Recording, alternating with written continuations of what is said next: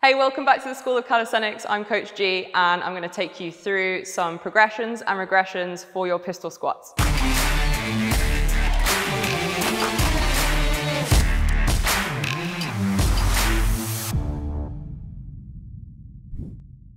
So we're going to go through the pistol squat and look at some progressions and ways to develop the ability to be able to do that pistol squat.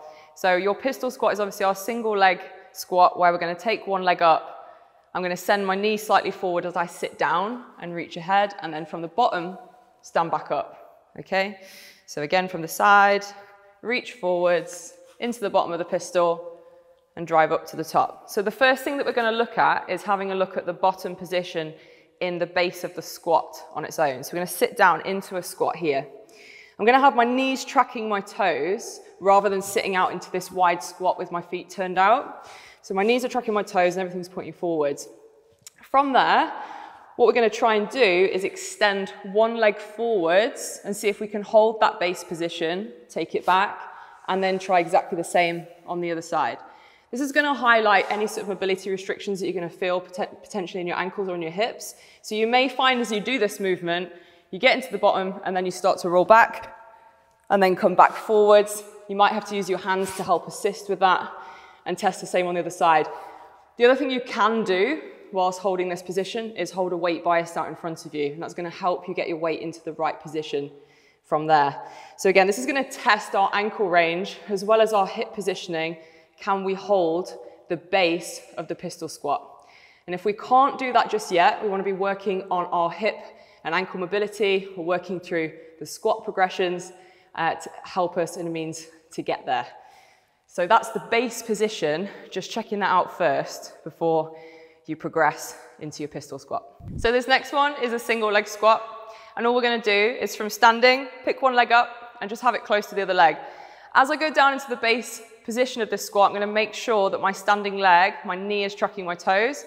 So I'm going to sit down to where I can and then drive back up through the standing leg. Switch to the other side. This is going to really challenge and test out that stability, moving in that unilateral way that we're working through one leg at a time, okay? And as I go down, see how low we can get the hips into that base position, driving back through the heel when we're on the other side, reaching forwards and standing up. And that's your single leg squat, which is a way to progress towards your pistols. So this next pistol progression, I'm going to use the upright of this rig to help support me all the way down and do a full pistol squat. So I'm going to stand holding onto the upright, raise the leg up, and now I'm going to work down into my pistol, keeping my knee tracking my toes. But notice I'm just tapping the rig. I'm trying to hold on as little as possible, get into that base position, drive through the heel, start to come up, and also, again, just tapping the rig as I come out of it, rather than pulling my way up the rig where I'm not actually using my leg to really do all that much. So again, raise one leg up.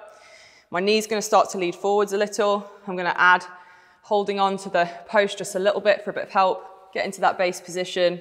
Again, drive out and just have that little bit of assistance to come back out of the bottom of my pistol. So this next progression, we're going to use a box so that actually when I go into my full pistol, I've got that deficit for my bottom leg to travel down, which we don't have when we're doing the pistol on the floor. So what's great about this is that I can build strength through the full range in the standing leg.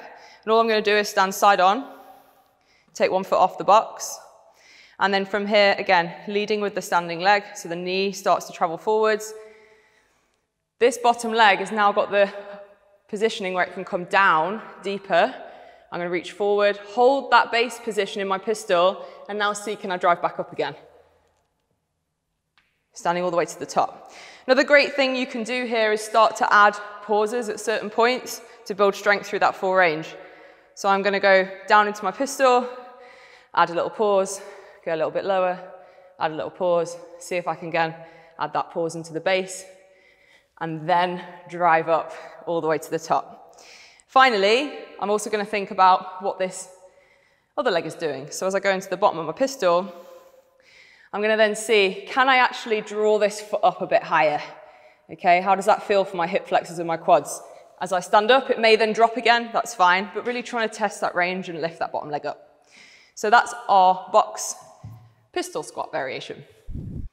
So another way that we can use a box or a platform to help us progress towards our pistol squats is to have it behind us, and then all I'm going to do is from a standing position, raise one leg up, and now I've got that platform to sit back to.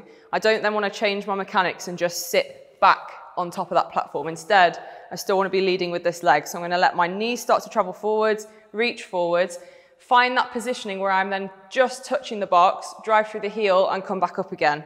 Okay, so we're avoiding just sort of collapsing on top of the platform. Notice as well that the heel stays connected to the ground. We don't want it to lift up. So my knee travels forwards, I reach ahead, find that box, add a bit of time and attention here, hold it and then drive out the bottom. And over time, what we can do is then lower that platform. So you can use a chair or anything that you've got available to use to gradually start to work that depth into your full pistol squat. So we've covered some of the progressions and regressions for our pistol squat. And if we're struggling with any of the mobility or anything required to be able to do the full pistol, then make sure that you check out the lower body mobility foundations to help you progress towards that pistol going forwards.